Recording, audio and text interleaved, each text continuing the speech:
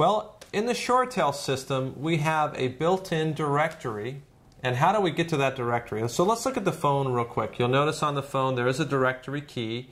If I click on that directory key, I now start with a first name starting in the A's, of course, and I can just scroll down if I want to, and I can find that person, and I can hit that dial key, or I can hit that intercom key, and that will then call that person. Now, if I don't know who, or they're not displayed, excuse me, on the display, I just start typing in numbers. Now, remember, with the call manager and with the phone, you can type either the first or last name of the individual in order to try to find a match. So I'm going to start with a P, so I'm going to go P, E, and I'll do an N, and you'll notice I've got two matches to P, E, N.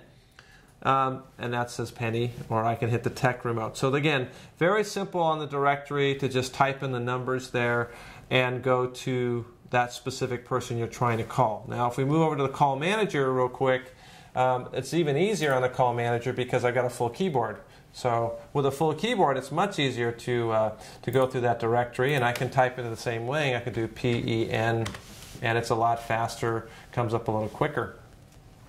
And you notice with this directory, it's going to be the entire directory of the phone system, and it also will incorporate any numbers that you've put in your Outlook. So right now, this directory can be fairly large. So this would be an Outlook directory if you're looking for a name in your Outlook contacts, or it's going to be a directory that's in the system directory.